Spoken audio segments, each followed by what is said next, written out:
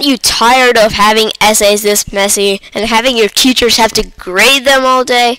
They'd rather give a 0 than try to read this thing. So forget the paper. Make a website. Something that is easy, neat, and interactive for your teachers. Let's begin.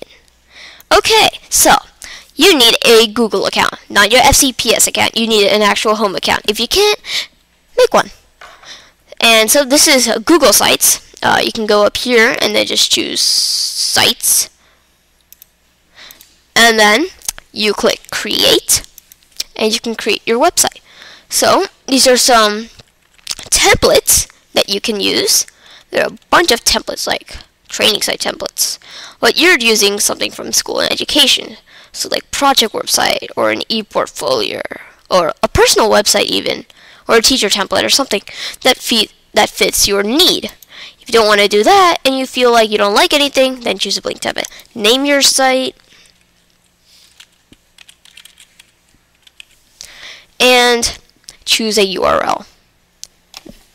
Choose something that's easy to resemble. And select a theme. This will basically get you a good like highlighting and font. You don't have to, but let's just choose Launch Default. More options. There's a description. You don't have to fill that out. And then type the code. Okay, once you're done, click Create.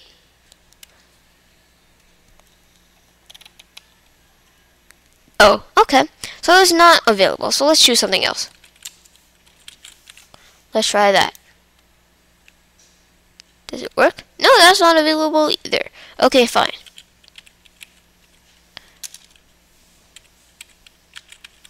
I don't think anyone chose this before.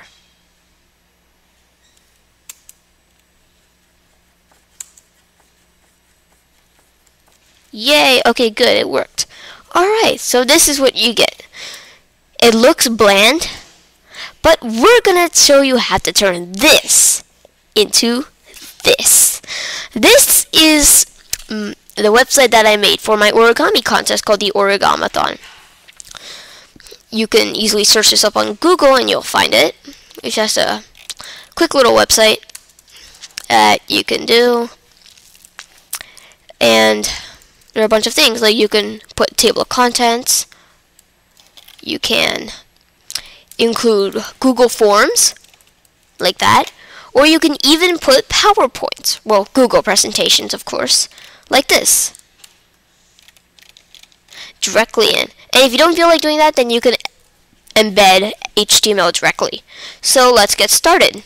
So click here to the gear icon and go down to Manage Site. Okay, that's your site name. That'll work.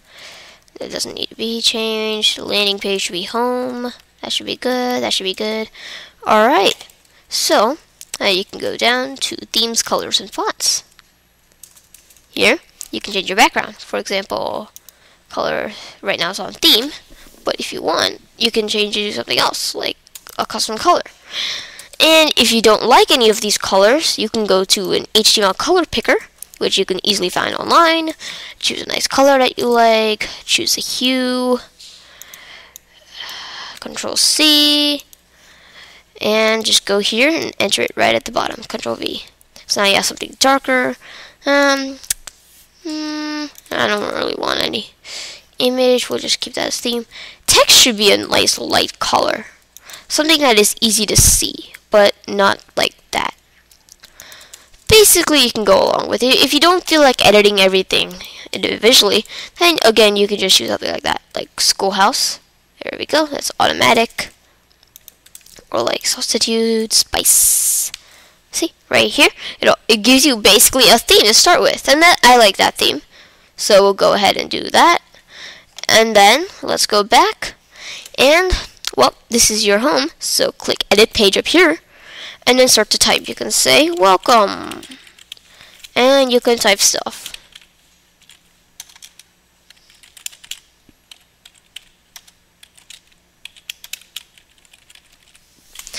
and go on and go on and go on.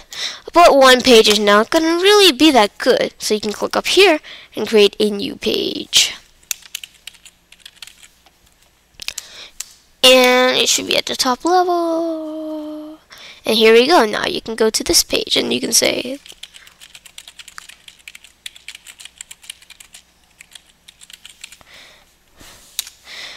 and then you can also embed pictures. So let's make another new page and say pictures. And let's put that essay picture because, alright, so then you can just go here, back to here, Control C, copy, paste. Now I'm not going to actually keep this website, just remember. And you can change the size so that it doesn't ginormously fit your whole website. You can change that. Remember, please follow the plagiarism rules. Don't put anything that shouldn't be up. Make sure that you cite your sources, and yeah. And then if you want to edit your site layout, you click here. And that's where you can change things. Like you can put a horizontal navigation at the top. Like that. And you can click here and just say, you can add different pages like pictures and overview. You can add another one for pictures like that. Click OK. And you can also add a custom footer and say something that you want.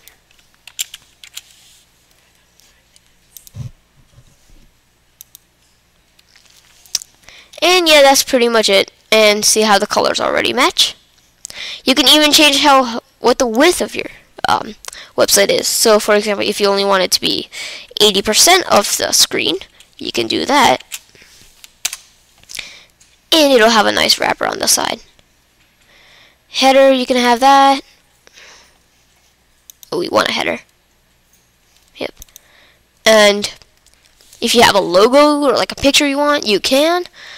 We don't have a logo. Vertical, yeah. Let's have it in the middle. Horizontal, let's have it standard.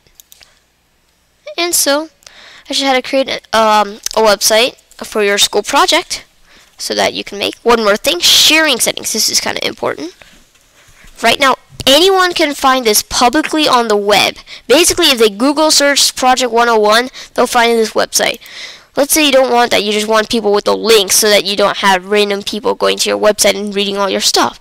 Then you can do that. But let's say you want specific people only to be able to see this thing.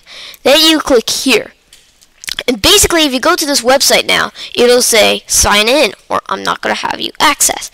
And then you'll have to put someone else's email into there. Probably your teachers. Hopefully your teachers if you do that. Otherwise, they can't grade your project. So that's just a little. You can just click here to go back to your website. That's just a little tutorial on how to make a website. I hope you enjoyed this tutorial and use it to your information. Remember, follow the rules, don't plagiarize, and enjoy this project. I'll see you later, and be sure to check out our other videos on our website. Thank you.